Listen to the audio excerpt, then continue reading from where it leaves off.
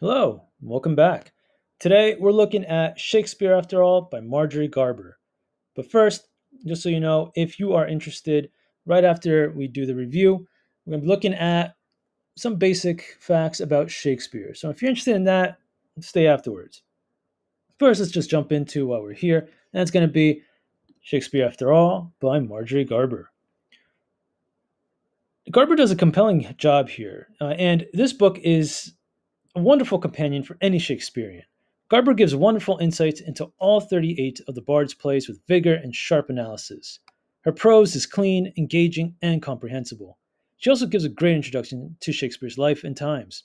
If you're new to the world of Shakespeare, or if you're a Shakespearean scholar, this book is for you.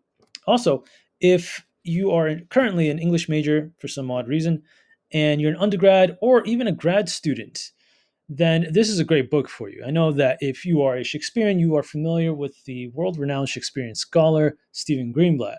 Great, great writer when it comes to Shakespeare and everything.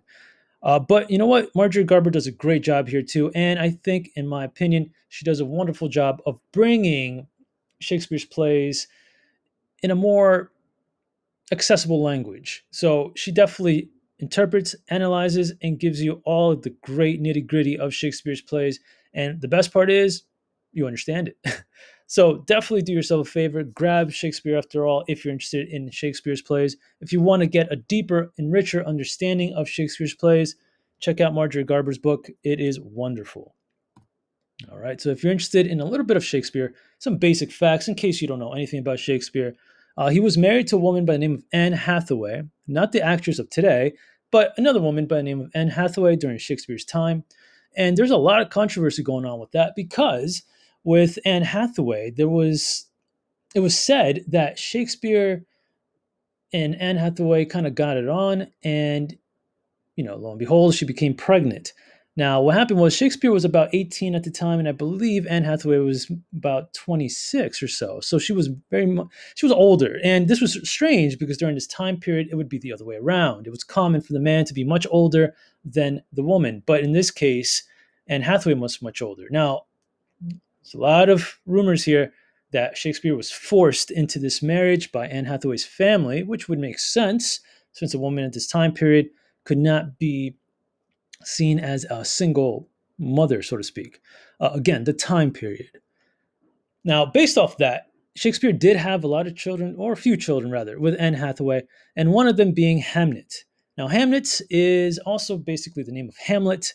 Hamlet and Hamnet were interchangeable. So, what's interesting here is that Hamlet died at 11 years old due to the plague. Now, it's a sad and tragic tale, but there's not much going on with Hamlet. It's almost as though he gets skipped. And also a question here that's raised is Hamlet based off Hamnet, Shakespeare's son? Now, there is a great novel by Maggie O'Farrell called Hamnet, which chronicles Hamlet and his life. So if anyone's interested in that, this is another great novel here based off Shakespeare's life, Hamlet, and we get to learn about his son. Again, very great book, very well written. So check that out if anyone's interested. Also, Gillian Flynn, the author of Gone Girl, she should be coming up with a new adaptation of Hamlet. So that's something to look forward to. It should come out this year, I believe. If not, I'll keep you guys posted. But it should be pretty interesting in the way that only Gillian Flynn can do it.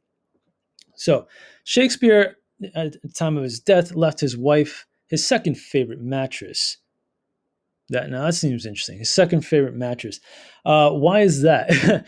Well, that's a strange thing for for a poet of love here to leave his wife his second favorite mattress.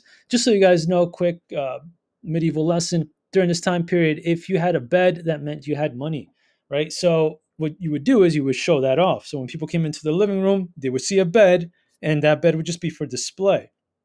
There would be a second bed somewhere in a room. Again, nothing as nice as that first mattress, but this would be the common mattress that was used to sleep in, right? So this is what Shakespeare left his second wife, his favorite mattress, his second favorite mattress, probably because, they shared that bed. Now, Shakespeare didn't just sit and write his plays, he wrote them as they were performed, right? So it wasn't like Shakespeare sat down at his desk and said, you know what, I have a great idea for a love story. I'm going to make Romeo and Juliet, right? And then he writes that out. That's not the way it went down. he would actually be at the play at the theater, and he would be writing the play as the actors were performing it. So he would be coming up with the lines pretty much on the spot and starts to and writes those lines for and gives them to the actors to perform. Of course, they would constantly tell him, say, "Listen, Will, you got to change this up, make it more dramatic here," right? So he would do that, and it was pretty much like writing as you go, so to speak. And the final thing I'm going to say is he had many haters, right? Shakespeare didn't have what you would call a classic education like the other writers at the time. Other writers had a classic education, and which basically meant they went to university. Shakespeare only had a grammar school level education, but the grammar school level education then was way, way more advanced than the grammar school education of today. And because of this, his plays came out. They were all hits. It was hit after hit. And those other playwrights like Ben Jonson, who was the second greatest playwright, obviously the first greatest being Shakespeare, they all hated him for it. And I think it was another reason why it was that is because they were hits. But what Shakespeare really truly captured, in my opinion, that the others writers didn't, was human psychology. Shakespeare just knew how people worked. All right, guys.